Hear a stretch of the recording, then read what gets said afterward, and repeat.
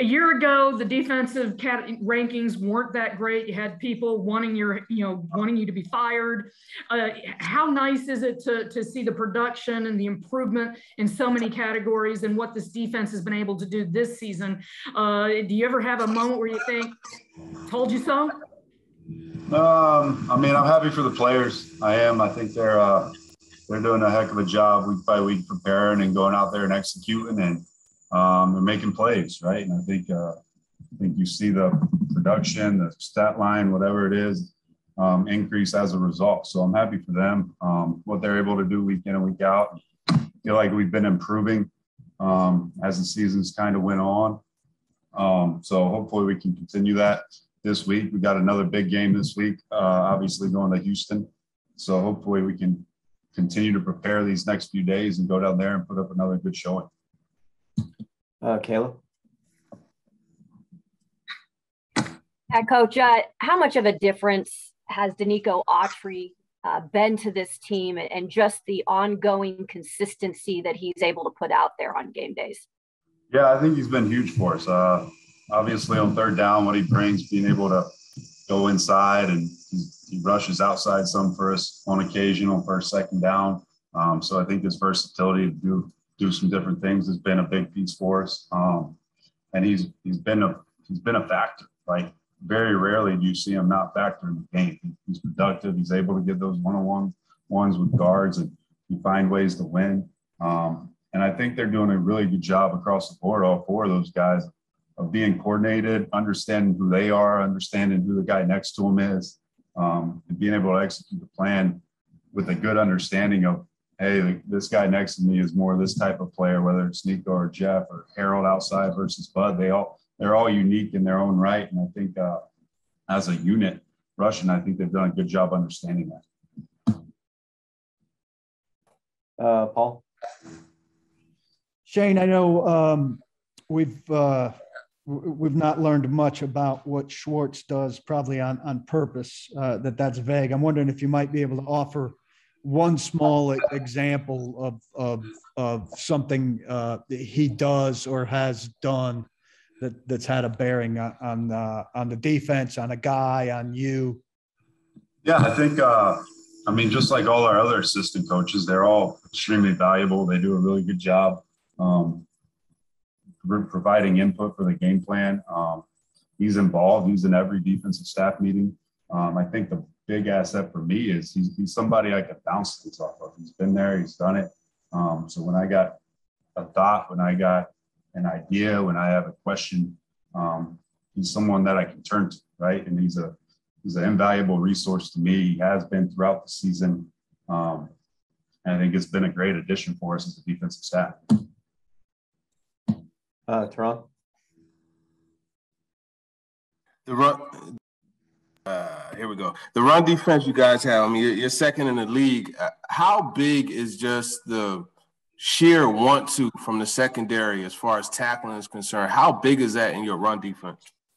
Yeah, it's huge. I mean, you go back and look at it. Like, I think a lot of those X-play runs that end up showing up at times, I mean, it comes down to the secondary, right? Those guys' ability to get guys on the ground is the last line of defense. And you eliminate some of those big gains, like that's going to show up in the stat sheet and rankings and all that other good stuff. And then also, like, just their role. Like, and there's times we play an 8-man box, and those guys have to fit, whether it's on the edge, whether it's in a A gap, in a B gap, like, they're asked to do some of those things. So I think the willingness of those guys has been good. I think their ability to go up there and tackle and show some physicality in the run game has been a great asset to us throughout. But they're always involved, whether it's a corner, whether it's a safety, and I think the willingness has been there. I think they take just as much pride in it as our D-line, as our linebackers. Because, again, it all comes down to being able to play unit defense, whether we're defending the run, whether we're defending the pass. It really takes all of it. Jim? And Shane, I know a lot of guys, including you, are proud of what you guys have been able to do in run defense this year. I mean, what it's a big picture type deal, but what have been the biggest reasons in your mind you guys have improved so much there? Yeah, I think tackling's been good. I think other than really that first Jacksonville game, I think we we tackled pretty well for the most part. New England, we had a few hiccups. I think guys are playing with technique in the run game. They're square. They're able to set edges. Guys are getting downhill when they have to get downhill and fill up some gaps.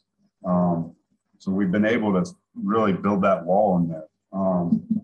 I think the team and the rushers and everybody else is understanding, like, you got to earn the right to rush, right? Like, first, second down defense isn't always about getting in your fastest 40 stance and rolling off the ball. Like, there's a responsibility that comes with stopping the run, creating those third and longs, creating those passing situations where you're able to rush and cover and do some of those things. So I think they've embraced that part of it.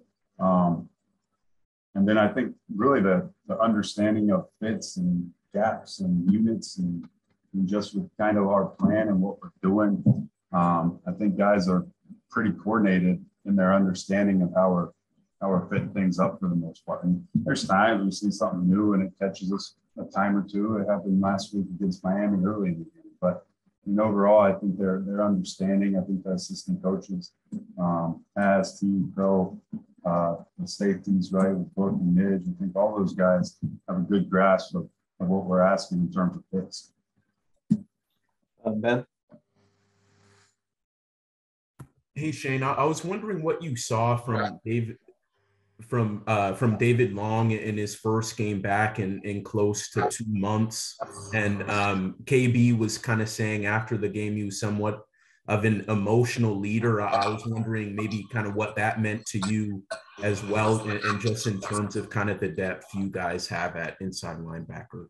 Yeah, I mean, it was good to see David back out there. I think he plays with passion. Like, when you watch him play, like, you know every single play that he loves football. And it's not always perfect, but he finds ways to be productive, right? He finds ways to be productive, whether it's tackling, whether it's being able to play the ball in the air. But I think he shows that passion, the speed he plays with, the physicality that he brings. I think it shows. And I think our guys see it just like we see it as coaches. You guys see it as you're watching the game. I mean, that breeds some juice, some energy. And I think that's what KB is really alluding to with that. And again, like, that linebacker room, we've got a lot of depth there, man. It's a great problem to have. We'll see as it goes, but it gives us some versatility of how we can use guys, what we're asking them to do.